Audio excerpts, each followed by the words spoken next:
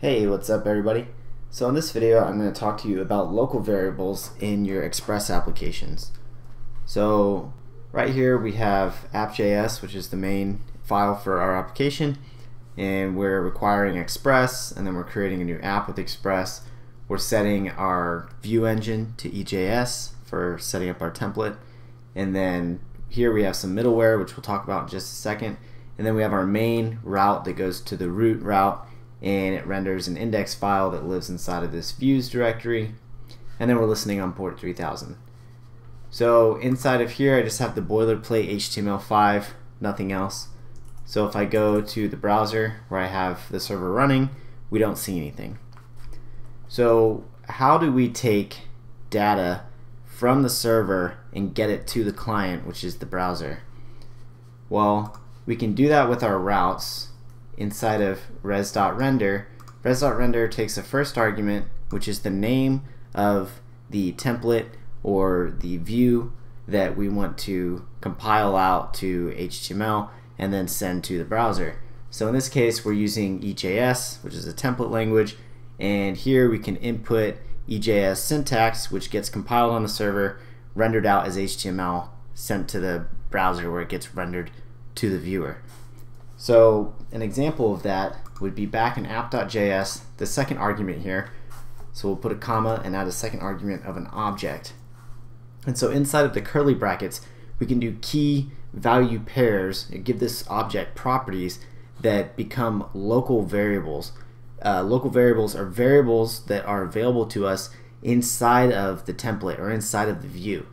So in this case, we'll just do something like greeting. That'll be the key.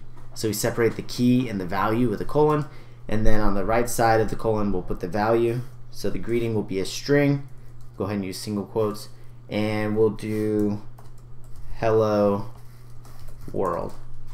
So we'll save that, and over here nothing happens yet because we're not rendering this greeting variable inside of our index template.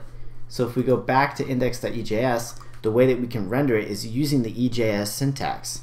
So EJS has the what I call the clown hat syntax. So it's the less than, percent, and then we use an equal sign for anything that we want to be actually visible to the user. If we have some logic, then we go ahead and omit the equal sign. So in this case we want the user to be able to see what the value is of the variable. So we'll type greeting, which is the local variable, and then we'll close it with a percent sign and a greater than symbol. So if we save this, my server is going to restart automatically. So we'll go back here and refresh the page, and there's our greeting, hello world. So just to make it a little bit easier for you all to see, we'll put it inside of a h1 heading tag, and there it is, hello world. Okay. So the great thing about Express is middleware. We can plug in middleware at any point in the request response cycle. Every time you hit a route, we can have any number of middleware that get run before we actually return a response to the user. So this is our / route. If we go here, here's what we get. This is the greeting. Now, if we wanted to use this app.use middleware to add in an additional local variable, then we can use something called res.locals. So what res.locals is when we have a request, we also have a response that goes with that request. So the request would be anything that's coming from the browser to the server, and then the server does some stuff there, some logic, and then it sends something back to the client or to the browser, and that would be the response. So we have an object available to us in any of our middleware, in any of our route functions, and we have multiple objects. One is rec for request and the other is res for response. Then we also have one called next, which allows us to trigger the next function in the middleware chain. So if we do res.locals.hello world, what we're doing here is we're adding a property hello world to the res.locals object, which at this point there's nothing on that object. And if you don't know about app.use, what app.use does is anytime a route gets hit by a request, app.use gets run.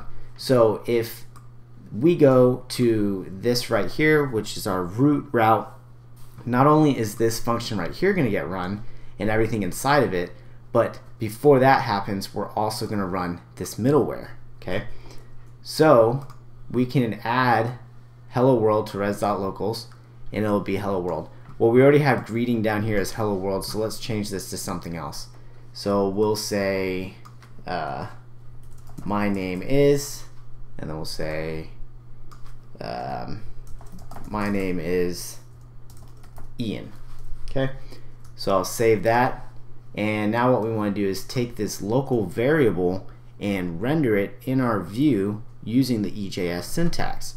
So back over here in index.ejs, right below this we'll put an h2 tag. Of course we'll have the what I'm calling the clown hat syntax, and then we'll just paste it in.